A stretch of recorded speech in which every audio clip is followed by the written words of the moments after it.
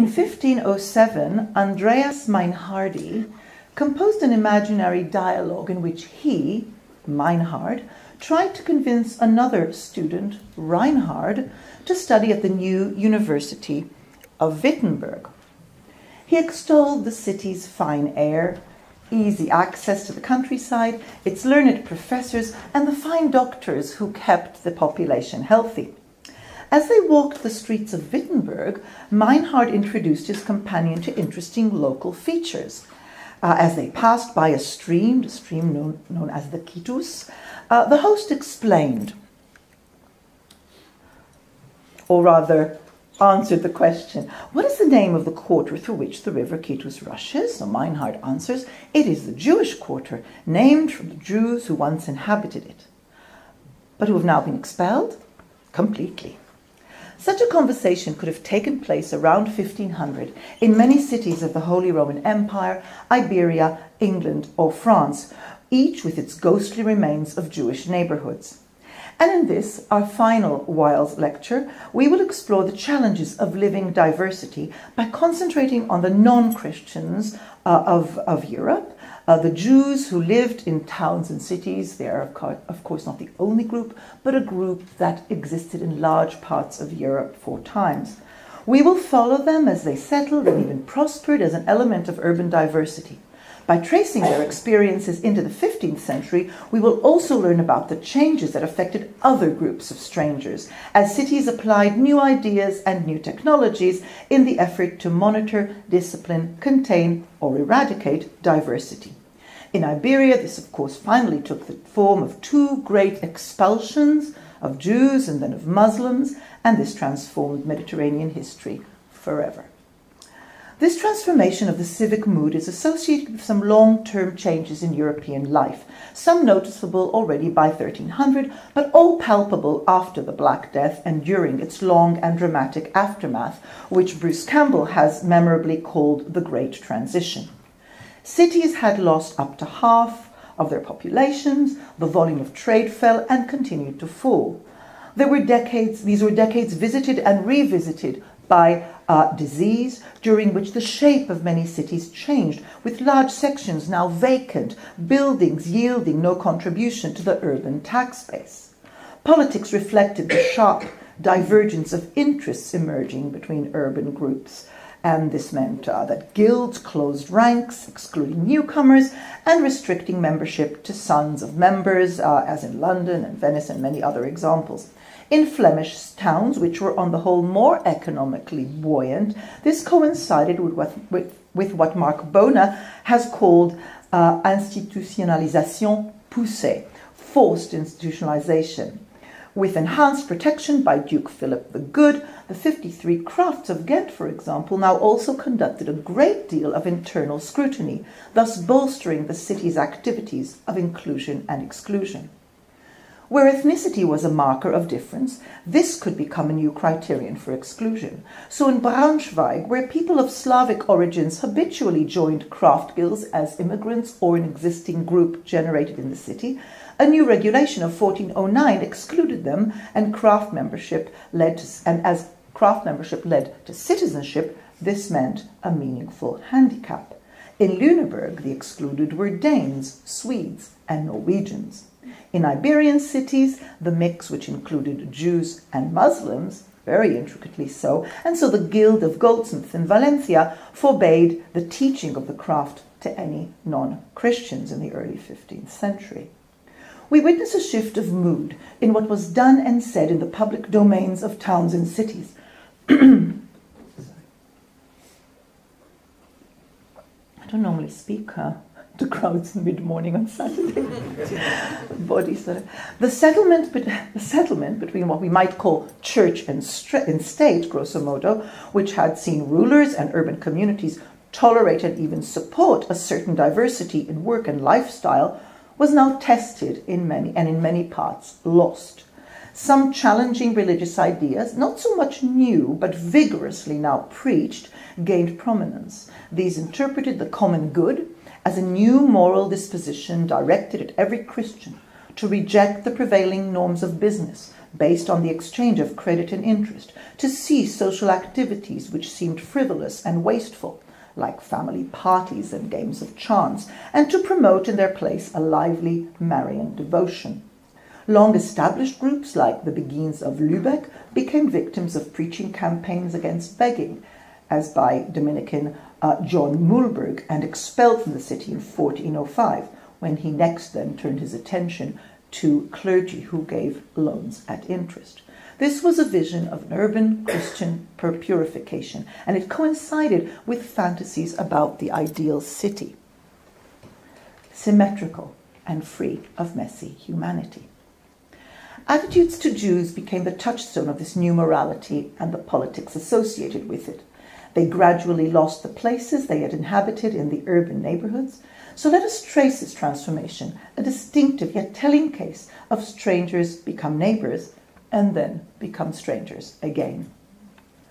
In some parts of Europe, Jews had long been present: Rome, the cities of the Midi, of Iberia, and Sicily. In these Mediterranean parts, Jews held land, lived as farmers, artisans, and vine growers. The Iberian traveler, Benjamin of Tudela, you see there some of the imagined, at least reported trajectories of his travels, who described a trip that began in 1165 from Saragossa through Occitania to Italy and beyond. Each city with its Jewish community describes, many with famous schools and prosperous members. A new settlement pattern developed as Europe's economy grew. By the year 1000, Jews had migrated to major imperial cities. You see the cluster of imperial cities there on the right, but also further west, a whole sort of area in northern France there of settlements and large and even smaller communities, so that by the time of the Crusade massacres of 1096 in the Rhineland and northern France, these had become flourishing communities, sometimes up to 1,000 Jews in big cathedral cities like Worms or Mainz or Speyer, living under the protection of prince-bishops, but also spread into smaller towns. So just look at the glimpse of a sort of penetration there by the year 1300 or so. The ideology of Christian kingship allowed rulers to see non-Christians as servants to their treasuries, to their enterprise of fiscal control. As Hussein Fancy has recently shown, this even meant that Christian rulers hired Muslim mercenaries to fight their own wars against other Christians. But Augustinian theology linked in particular Jewish service to the terms of toleration of their presence in Christian polities. In the concept of Jewish servitude, this presence was combined with the Roman legal concept of service to the imperial fisc, and this goes back literally to Roman imperial legislation, its treasury, the particular status of the emperor, and all that serves his ability to deliver peace and protection within the empire. By the 12th century, Jewish servitude had become a concept familiar to the Holy Roman emperors, current in England and in Sicily. It was also used in the royal statutes, the fueros, that organized urban life in Castile and Aragon, with ample sections, really detailed sections on the relations between Jews, Muslims, and Christians and the crown within these urban communities. The vastly influential Fuero de Teruel, issued in 1177, said that the Jews are servants to the Lord the King and are always deputed to his purse, to his treasury. Supreme authority over Jews became a touchstone of royal and imperial authority as against vassals and as against ecclesiastical authorities too. Kings and emperors saw the treatment of Jews as their special privilege, and they sometimes chose to allow territorial lords within their domains also to issue their own privileges and settle Jews. So the counts of Champagne even welcomed Jews into their territories after those had been expelled from the royal territories from the Ile-de-France by King Philip Augustus in 1182. Duke Frederick II of Austria granted in 1244 rights which regulated settlement of Jews in Austrian cities. As servants of the ruler, Jews could hold positions of tremendous trust in services that underpinned the new economy, in particular Jews as minters, as traders, and as tax collectors. The medieval economy was thirsty for credit. Europeans were taught to feel ambivalent about lending at profit, yet every local merchant was a creditor of sorts, embedded in networks of debt. Regular and plenteous credit was required by manufacturers and artisans, and by cities themselves to support big projects of public works, like the building of walls, of bridges, and city halls. As we have seen, rulers and autonomous polities alike invited those best suited to offer sophisticated financial services to settle in their parts. Philip Augustus, as we saw, welcomed the bankers from the city of Asti in the Piedmont to provide credit in the capital, Paris. In the following century, King Bela, as we saw, welcomed to Hungary immigration of Christians and Jews from Austria, Bohemia, and other foreign parts. Dynasts often granted privileges to Jews together with other groups. Italian bankers, German merchants. Emperor Charles IV treated his relations to Jews and Cahorsin, that's a sort of general name really for foreign bankers, as a regalian right, as a right related to his own imperial status. All Cahorsin usurers and Jews under and of the empire are servants of the imperial treasury, he stated. Similarly, and earlier in 1291, Andrew III, King of Hungary, granted a set of privileges for Pozsony Pressburg, addressing first the settlement of any newcomer and that of Jews. So it's linked up with the vision of settlement and urban development. And if any person from whatever town wishes to come to the city of Pozsony for the purpose of settling, the lord of that town or possession will not presume to impede this, but will allow him to hold his goods freely. A just and customary land tax should be paid. Also, the Jews settled in that city have the same freedom that citizens do, saving the right of the Archbishop of Esztergom and the provost who presides in Pozsony. These bankers and merchants came from regions with more highly monetized and urbanized economies, and they formed professional diasporas across Europe and sometimes beyond. Their operations were facilitated by the trust arising from the kinship groups of these kinship networks of these groups of strangers, and enhanced sometimes by religion or regional identities, just like in later centuries the great Quaker bankers of the 18th century were. At the very same time, intellectuals, often in cities and soon within universities, developed new genres for discussion of Jews and Judaism in disputations both imagined and real, where the biblical Jew and the Jew next door met, clashed, and confused Christians. By the 13th century, polemic was staged on city streets, often by kings who involved leading theologians, as in Paris in 1240 and in Barcelona in 1263, but also amongst merchants and in the vernacular, like the Mallorca disputation of 1286. New anti-Jewish narratives were born: child murder, host desecration, later poisoning of wells. And although these were only rarely enacted, definitely the first two, child murder and host desecration, they were only rarely enacted and enacted successfully, they now formed part of knowledge about Jews that was out there. Occasional persecutions by irregular trials or murder in the streets followed well-told and situated claims, like the child murder accusation in Lincoln in 1255 or in Oberwesel in 1287, or the regional Rindfleisch massacres in Franconia throughout the months of the summer of 1298. Prompted and justified by the rumor of host desecration. When the same accusation was made in 1290, that is an accusation of host desecration, against a Jew in well-governed, highly governed Paris, the consequence was not violence out of control, but rather a trial of one man and his execution. Jewish liturgy included a prayer, and still does, for the well-being of the sovereign, mentioned already in late antiquity, Tfilah Lishlom Malchut. Rabbis explained it was necessary always to pray for the well-being of the king, for without the fear of him, man would swallow up his fellow man. The prayer acknowledged the Jews' dependence on rulers who were often capricious and always voracious, for their implementation in so many parts of Europe, for their relative safety, and for the opportunities to work and prosper. Perhaps more than any other group of strangers, but not unlike them, Jews were aware of their identity and were reminded of it in the course of the Christian liturgical year. Some, no doubt, felt the burden of this life as Jew to be too much and converted to Christianity. Like other groups with skills to offer, Jews sought out opportunities for migration and settlement.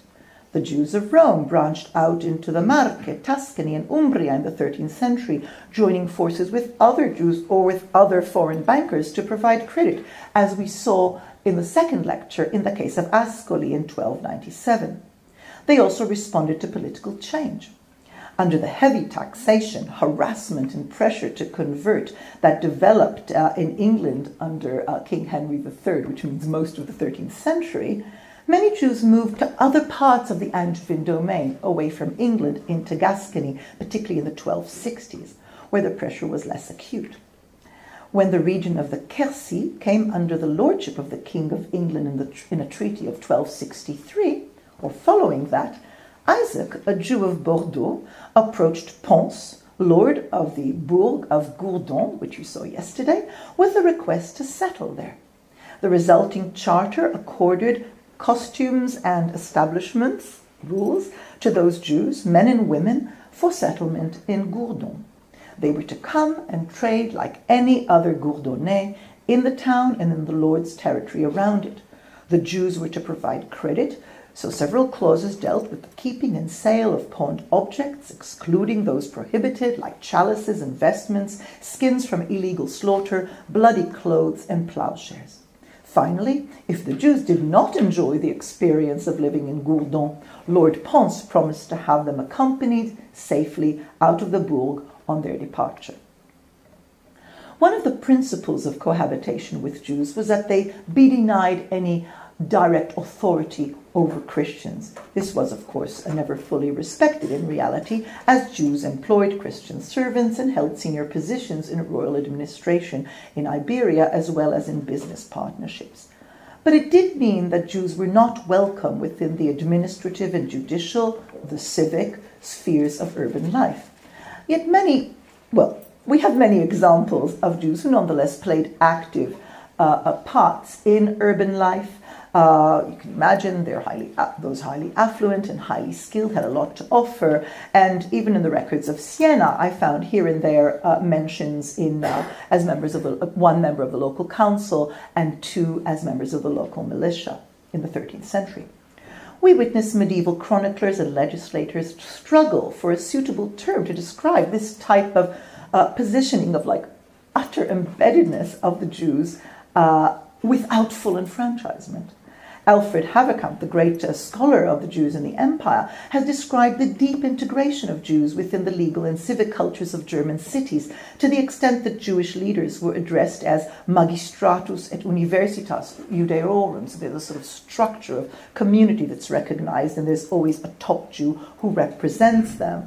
Jews were occasionally described as conquives, which is fellow citizens. It's not quite citizens, but it is citizens along other citizens. It's actually quite tricky to translate. A Jewish representative was often elected, a judex, a judge of the Jews, judex Judaeorum, who helped supervise Jewish financial business in the city and to communicate with local authorities. In Styria, he was called Zeichmeister, which is interesting because that means really basically guild masters. If Jews represent a certain corporation, like a guild. In Manosque, again in southern France, with deep settlement, they were so deeply embedded in business life that they offered witness statements for Christians and provided about a third of the city's doctors, and that is very true for cities in that region in general. The labyrinth of urban tenure meant that no neighborhood was truly ever just homogeneous, but in Iberian towns the settlement patterns were particularly intertwined and intricate. A survey of the town of Avila of 1306 is full of telling details of neighborhood proximities, making this clear.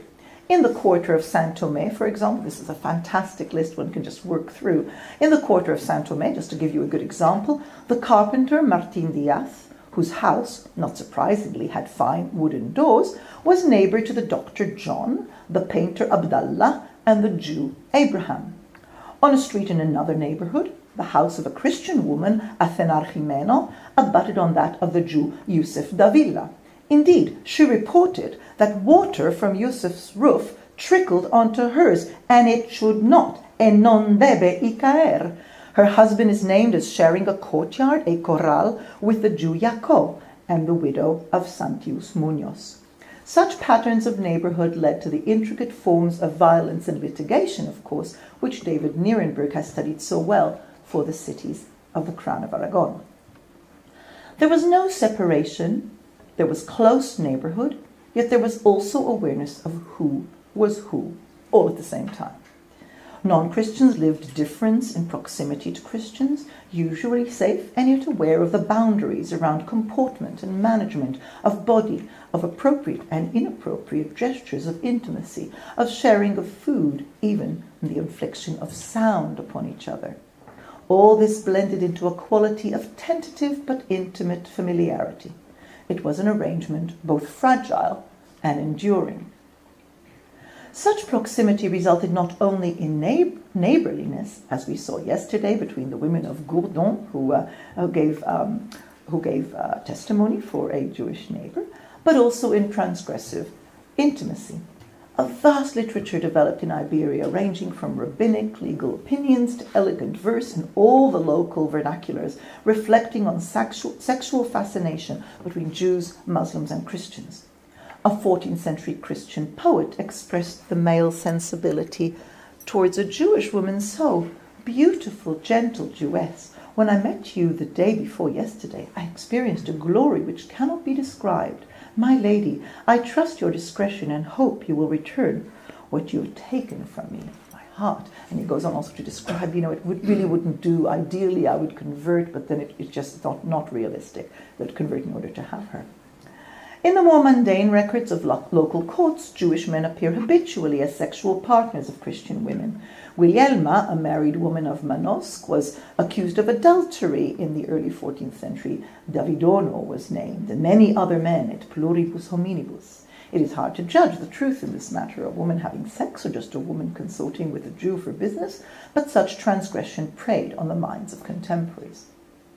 Jews, and in Christian Iberia and parts of Sicily, Muslims too, were inhabitants of these working urban communities. It was their home. They paid taxes and some extra taxes. They attended some civic rituals. They settled in streets dedicated to a trade, as all occupational groups did. They dressed like others and occupied homes built of the same fabric, the rich sumptuously and the poor much less so. When they chose to commission expensive books or build a synagogue, they turned to local craftsmen and artists and guided them to use well-established and fashionable patterns. So just to show you two absolutely glorious illuminated manuscripts, Haggadah, very famous bird's head Haggadah, but also the architecture there of synagogues. On the left it's in Prague, and on the right it's in Toledo.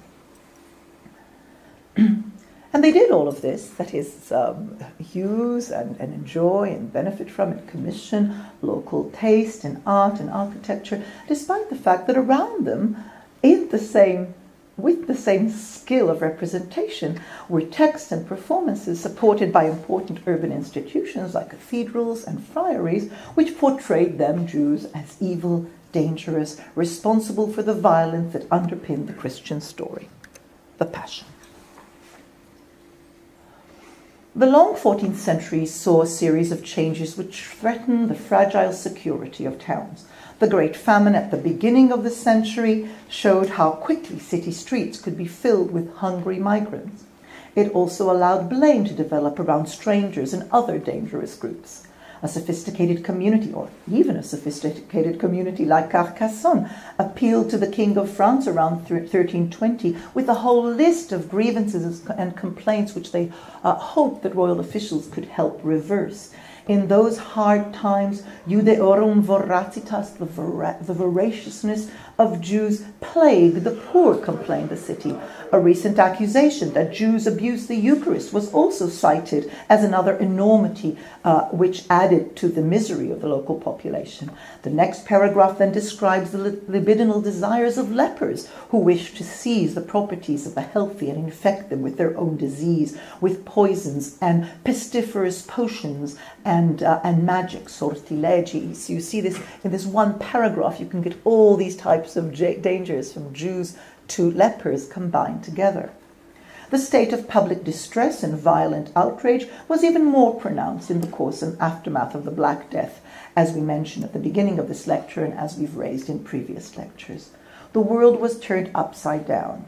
In the short term, rulers attempted to retain the status quo, to stabilize prices and wages, though with little success. In hundreds of cities across Europe, really mostly in, this is mostly now for the Jews, central and sort of Middle and Central East Europe, because that's where they were actually living by their time due to previous expulsions from further west. But the Jewish communities, hundreds of Jewish communities, were literally destroyed, particularly in the empire, in the aftermath, in the years and the immediate following years of the Black Death, either because of literally killing or because the violence caused displacement. Pope Clement VI tried to shore up the terms by which Jews had traditionally settled amongst Christians, as we've seen over the earlier centuries, issuing several letters in 1348, the year of the plague, desperately reminding the clergy, those in a position to affect public opinion, one would hope, that our Savior chose to be born of the Jewish stock when he put on mortal flesh for the salvation of the human race. In a later bull, he tried common sense, reminding people that the same plague, by the hidden judgment of God, has actually afflicted Jews themselves and many other races who have never lived amongst Jews. The stark demographic change now favored workers over employers and threatened the carefully crafted urban hierarchies in the spheres of work, family, and politics. Politics and local government reacted with contradictory policies and impulses, legislation to fix prices, but paying higher wages, control of access to work in cities, and lavish granting of privileges aimed at attracting migrants to underpopulated urban centers. Activities which had drawn stranger communities, commerce and finance above all, were now denigrated in the public sphere.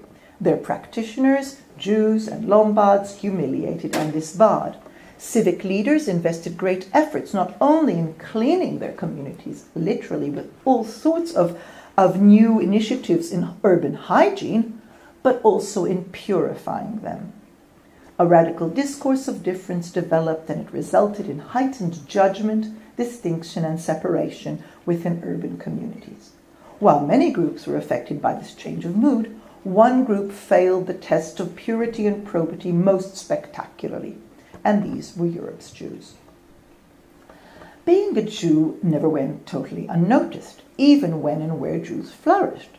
Marks of Jewishness, what Freud called the narcissism of small differences, could be irksome, even when not terribly dangerous. Consider the distinction revealed by a list of property owners in the Hungarian city of Sopron, compiled in 1392. Among 110 recorded owners, there were 10 Jewish owners, that's just under 10%, and they held 11 plots of land. Now, the local custom in Sopron was that every holder of property in the town was also eligible to a sort of allotment. You'll see at the edge of the town, this little allotment, which was for the growing of the staple of cabbages. We might call it a cabbage patch. But as you'll see there, the list also hastens to add that only the Jews' houses will not have a cabbage patch. Through such marks of distinction, through their languages and habits, other groups too, like the Genoese in Seville or the Florentines in Venice, were recognizable as both local and strange. The terms of their difference were both assigned to them and espoused by them as aspects of identity. Being an ethnic stranger was a way of life many accepted, of choice and of necessity. The terms on which it related to the body politic were historically changeable, even volatile. And this was a time of change. In public discourse, a sharp reforming language was developed by intellectuals, university-educated preachers very often, who proclaimed a new moral order. Popes had supported the arrangements over centuries which tolerated Jews within Christian communities, but now they were forced to rethink, to oversee to some extent the revision of traditional positions on the business and practices of Jews. Pope Martin V enmeshed in intensive conciliar activity from the Council of Constance between 1414 and 1418, nonetheless was also busy licensing extravagant preaching itineraries across Europe by new types of charismatic preachers like Vincent Ferrer and Bernardino da Siena. Yet in 1418 he also renewed the privileges accorded to the Jews of the empire at the request of King Sigismund, and these protected these also protected, they not only protected Jewish settlement, but they also still protected, as was traditionally the case, those Christians who rented houses to Jews, and confirmed that the emperor alone had legal authority over Jews. And this was a line increasingly hard to hold. In 1419, indeed, a new Sicut Judaeis bull, a new bull that laid out the basic principles for the settlement of Jews, the toleration of Jews within Christian society, reinforced the need to apply distinguishing markings on Jews, a requirement that actually had been around since the early 13th century, but which was applied extremely patchily. Such initiatives challenged cities and polities to discuss and reevaluate their attitudes to strangers, especially to those involved in money lending, large and small. In his interesting recent research, Rowan Doran, whom I discovered is a student of Dan Smail, discusses the canon, which was on the books since 1274, since the Council of Lyon, Usurarum Voraginem. This canon aimed to discourage support for Christian, mostly Italian moneylenders as these spread throughout the 13th century, particularly north of the Alps, by excommunicating those who rented houses to them. But now, in the early 15th century, this canon was being increasingly reevaluated, reinterpreted, and applied to Jewish moneylenders too, against custom.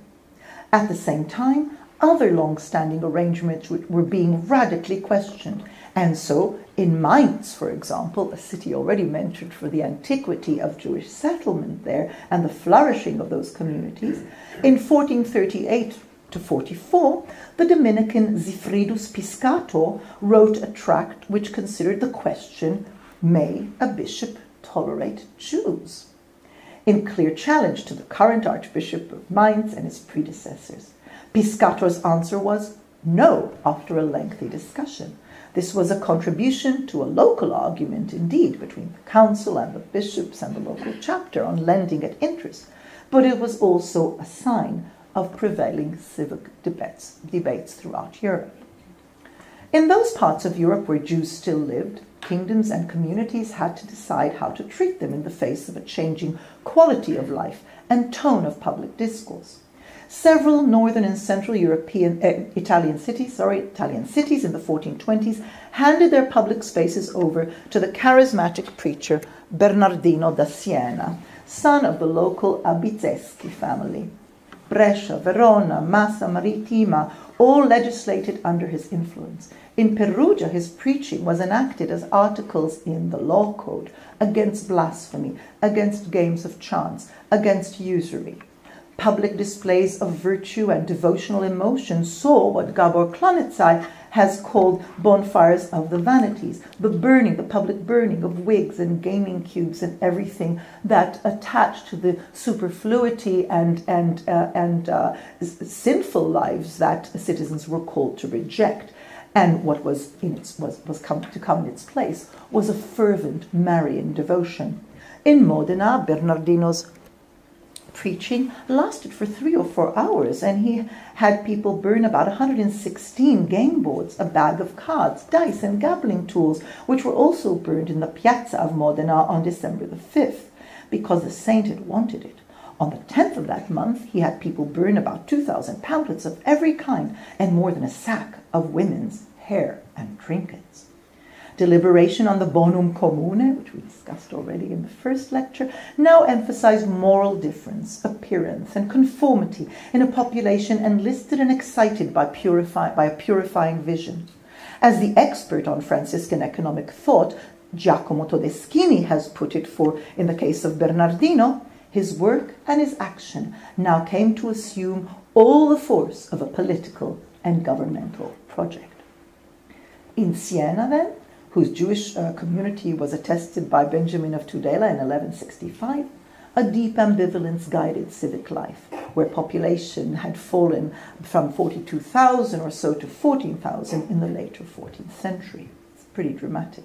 In May 1384, Siena's General Council decided that, knowing that Jews disparage the faith of Christ and the most glorious Virgin Mary, and so some wise men, lovers of the faith of Christ and of the honor of the glorious and most blessed Virgin Mary and of the good present state and honor of the people of the Commune of Siena, have provided that no Jew be able to stay or reside in any house or palace which abuts on the campo of the city of Siena, nor in any house or palace which abuts on the road or street which goes from the Punta San Marco to the Croce al Travaglio. So that's basically the current Via di Città that I'm sure many of you have visited, and you'll see it just evoked over there. In 1425, Siena legislated for the wearing of a Jewish badge, yellow and highly visible. Each and every Jew, both men and women, of whatever age they be, those who are, will be, and will come in the future, will wear a big and ample O of the roundness indicated below, and of crocus-colored, that is yellow, cloth, and was to be worn on the outer garment, absolutely visible. Unless people wear something too small to be noticed, the notary actually drew, this is one of those moments in the archives, actually drew a circle at the bottom of the page, that's 11 centimeters across, right, to show the appropriate size, so nobody get away with a tiny little sort of logo thing. It was a particularly humiliating sign since only a few years earlier the city's prostitutes were required to wear just that.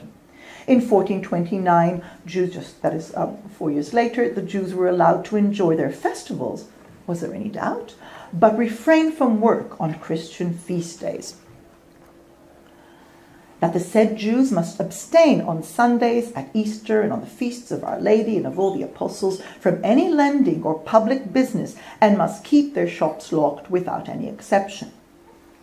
Bernardino taught a visceral message against Jewish moneylending, and as in this Lent sermon that I'll cite now, it was delivered in 1430, just a year after the previous initiative, where he likened usury's effect to one of a sort of debilitating anemia, I would say. And if, so it's the phenomenon of Jews, money concentrating in the hands of Jews, and if this reduction in wealth to few is dangerous to the state of the city, and much greater dangers threaten when it returns to, and wealth and money are united in the hands of the Jews. Because then the natural heat of the city, so this is turning directly to sort of the language of medicine, because then the natural heat of the city, which can be said to be its wealth, does not reach the heart nor support it, but by a poisonous flux runs to an ulcer, since all the Jews, and especially moneylenders, are the greatest enemies of Christians. So just as a doctor will analyze the health of a body through the healthy circulation of hot and well-nourished blood, here again Bernardino uses that in describing what happens when you have the sickly aberration of money being in the hands of Jews, and therefore not enough to circulate and to reach the heart of the Christian polity. The Jews were a threat to the body as they were to the body politic, to the civic community. Everything about them was dissimulation and danger. What could be more different and dangerous to the true spiritual wealth of Christians? And bear here again with the syntax, which is a bit convoluted, but I like to keep it as close as I can to his own. Spiritual wealth, that is faith and obedience to the ecclesiastical precepts, with other spiritual treasures of true Christians, the Jews, do not cease to rape, disparage, consume, devour, and dissipate with poisoned cajolements, with refined friendship, with toxic gifts, pretended conversations, deceitful thoughts, and acquired freedoms and favors, dragging with them to hell the unhappy souls of irrational Christians, that is, irrational Christians who do business with them, or more importantly, who tolerate their presence. Many talented mendicant preachers had preached against usury in Europe in earlier centuries, but none had such full access to the making of the civic mood as the new type of preacher. The observant branches of the Dominicans and Franciscans left their traditional brothers, the conventual Franciscans, for example, well behind, eclipsed them in recruitment and political influence in Italy, Bohemia, Aragon, and parts of the empire. Their vision of a new business ethic was based on a revolution in the provision of credit through a new type of bank, the Monte di Pietà, literally the sort of Bank of Mercy or something of the kind, not to be too literal. The Monte was a charitable bank underwritten by the city's wealthy now, and tens of cities took up the call between the mid-15th century and the early 16th, all across northern and central Italy.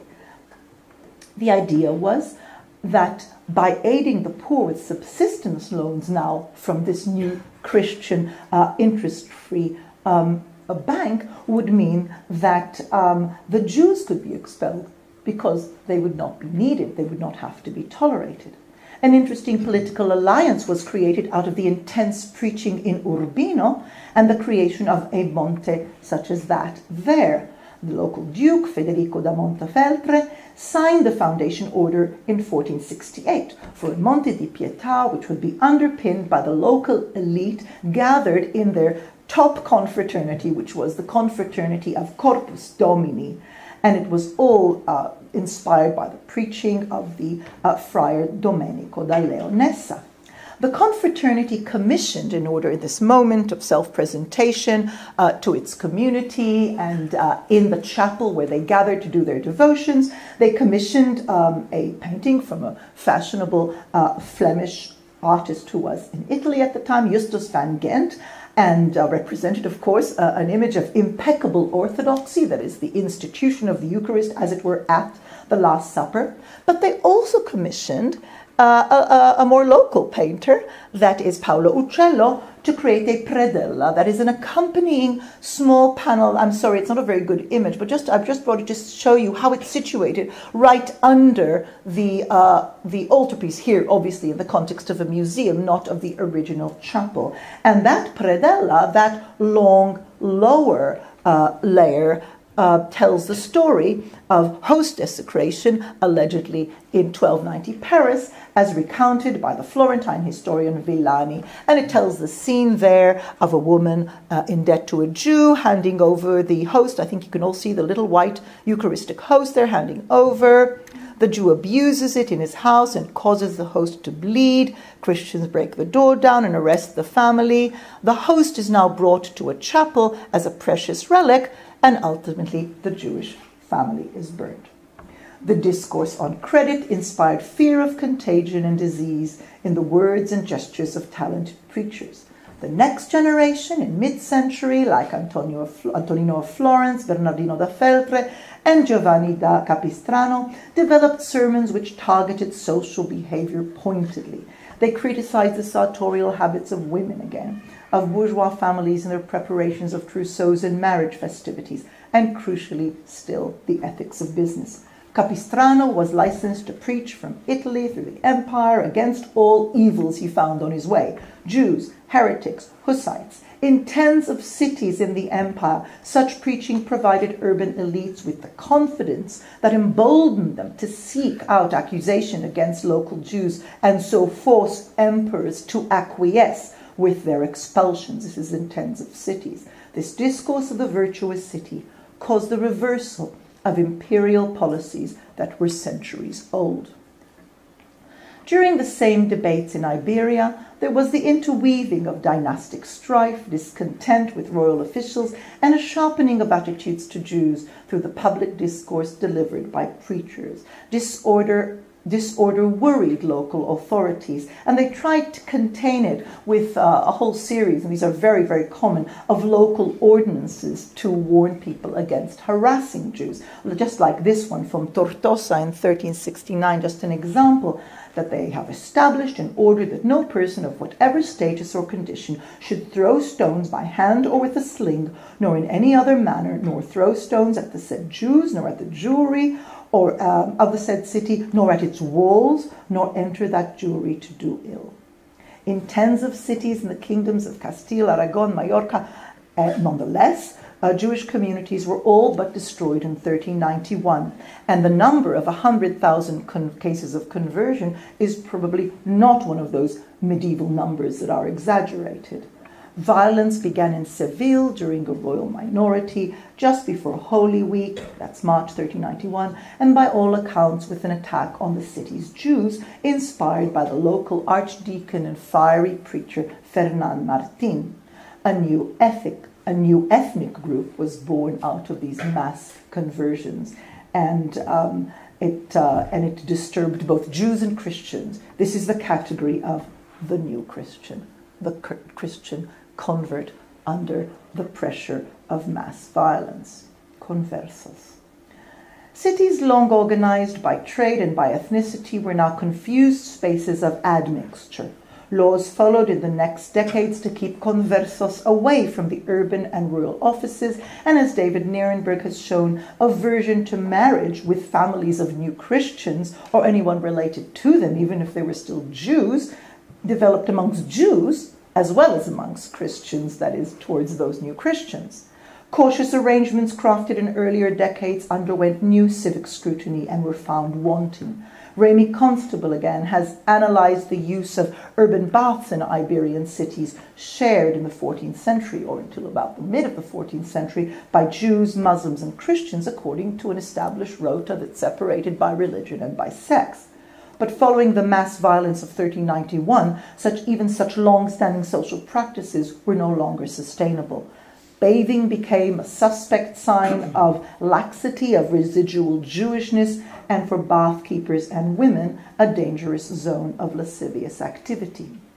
1391 set the tone for the next century, one of suspicion that in every Christian lurked a dangerous stranger, a converso. This social ill, played out in cities which were supervised by ambitious and active monarchs, saw the gradual reversal of policy and the reallocation of space. No longer the fueros, which managed diversity, but now the intrusion of the Inquisition, introduced in 1478.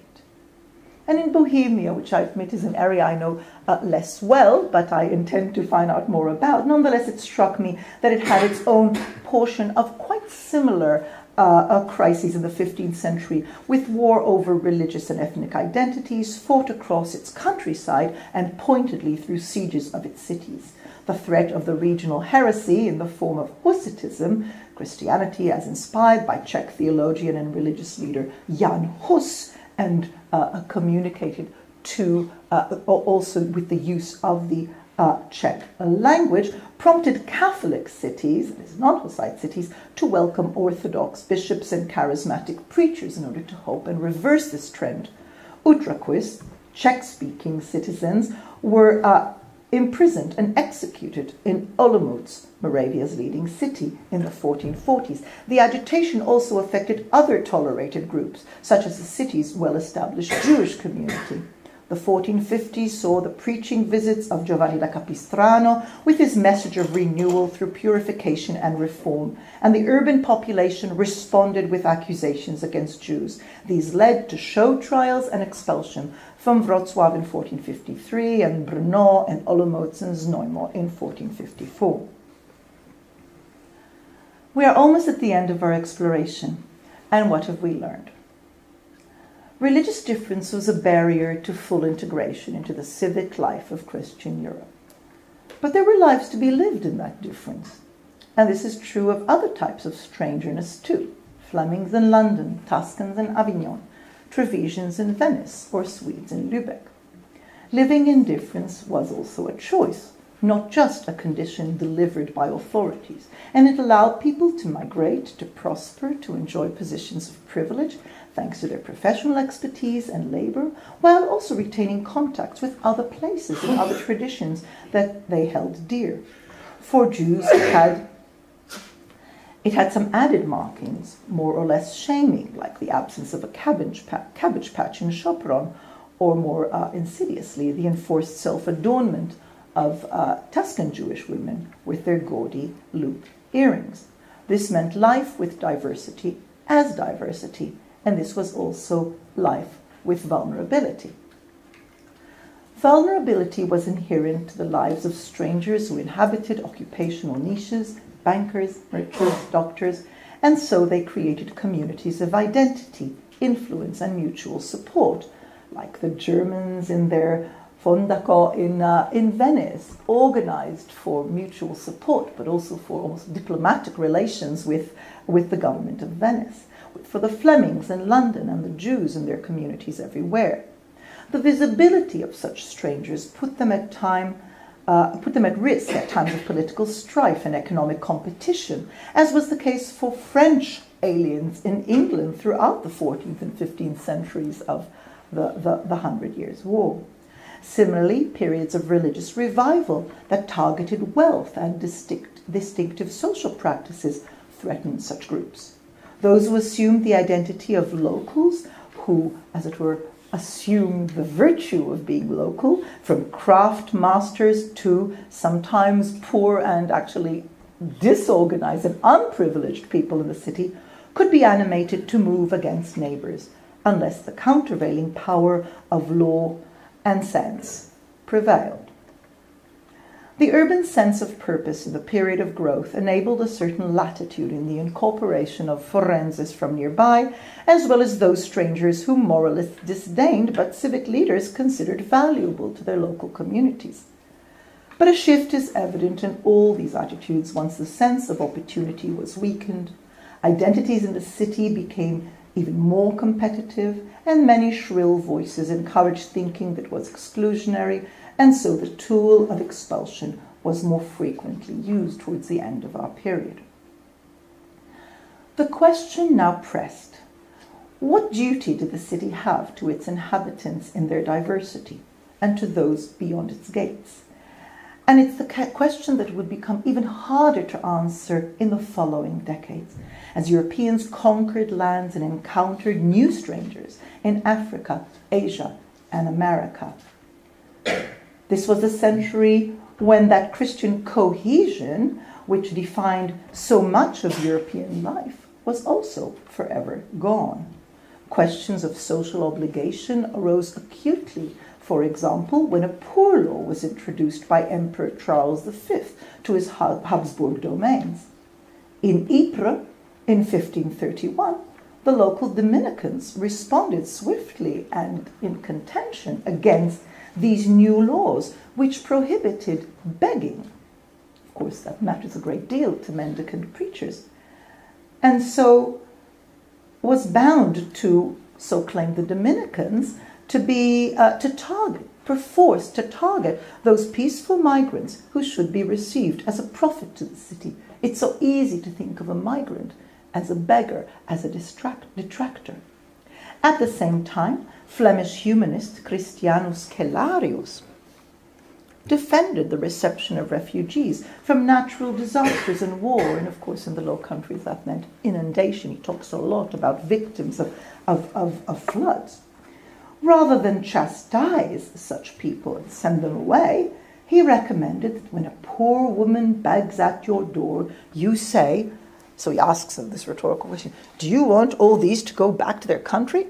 Where shall that miserable woman go? Her country is flooded, as it were.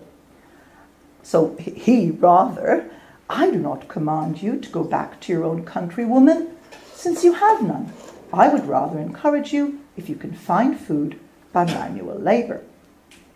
The discourse on beggars, which guided royal imperial action here in the early 16th century, is very much in the tradition that developed in the 15th and was perfected at the University of Salamanca.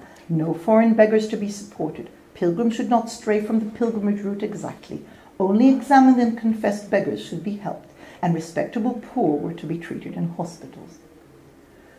Looking back at our period from 1601, when he wrote the play, I must say the little known play, The Book of Sir Thomas More, William Shakespeare imagined Thomas More's thoughts as he witnessed the bloody riots against foreigners which broke out in London on May Day 1517. And these are More's thoughts, as it were. Imagine that you see the wretched strangers, their babies at their backs and their poor luggage, plodding to the ports and coasts for transportation, and that you sit as kings in your desires, authority quite silent by your brawl, and you in ruff of your opinions clothed. What had you got? I'll tell you. You had taught how insolence and strong hand should prevail, how order should be quelled, and by this pattern not one of you should live an aged man. For other ruffians, as their fancies wrought, with self-same hand, self-reasons, and self-right, would shark on you, and men like ravenous fishes would feed on one another. Our care for strangers, through good times and hard, is a form of self-making, and it is more. For what we do to strangers can become our own worst nightmare. Thank you very much.